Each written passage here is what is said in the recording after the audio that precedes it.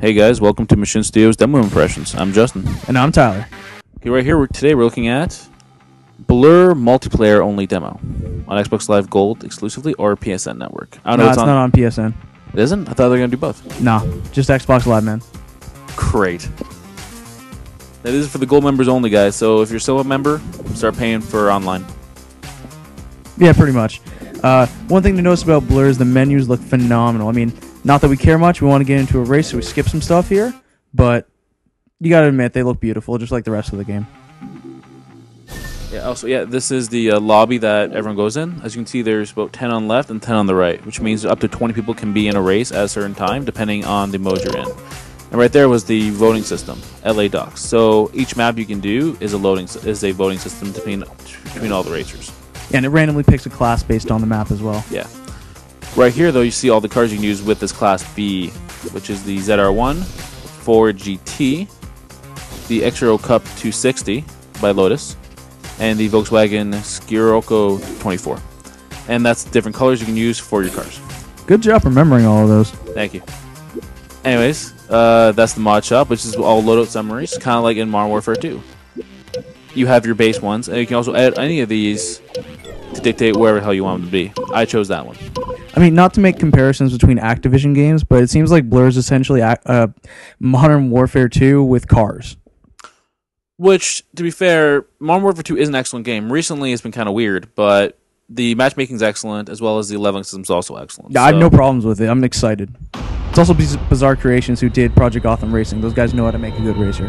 It's very true. Also, yeah, this isn't glitched. This is the stylized look of the game. It scared the crap out of me the first time we played it. As you see right here, I'm racing before the race actually starts, because try to get you a good feel for the game before you start playing it.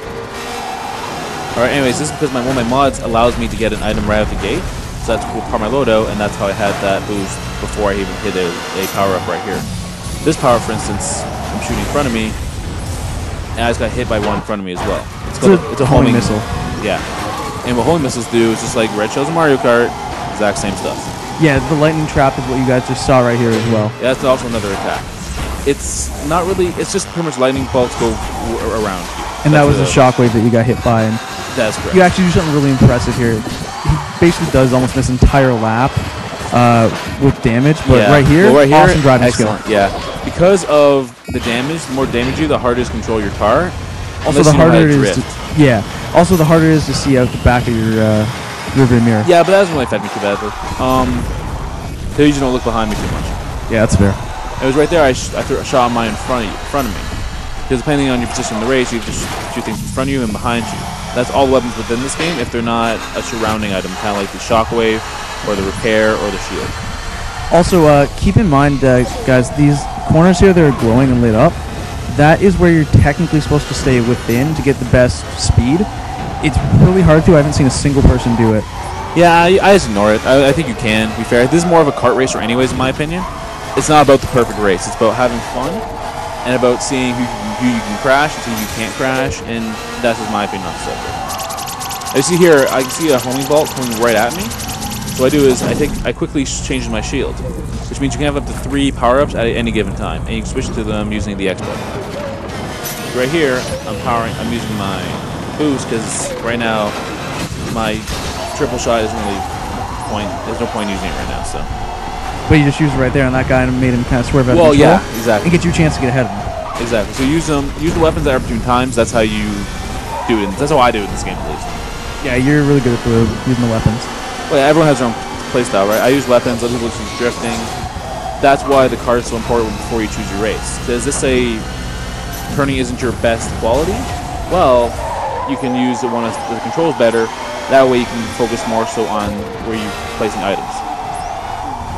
This game is pretty much allows you to play the game how you want to play it, which is kind of the direction most games are going now, and I'm glad racing's finally gone this way. Yeah, same here.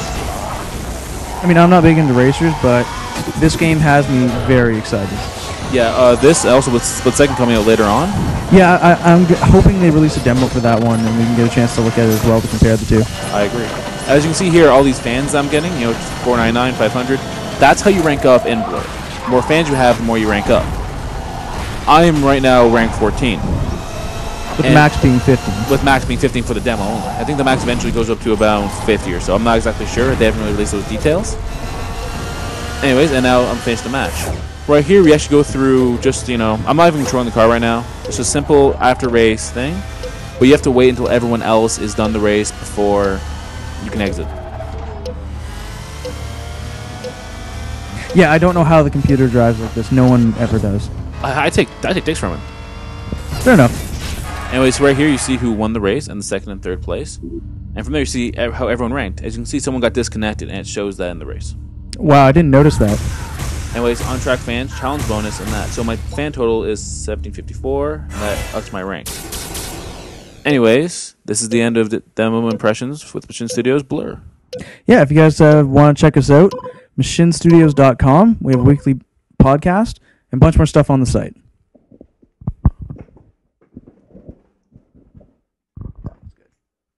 I'm not good with demo impressions. No.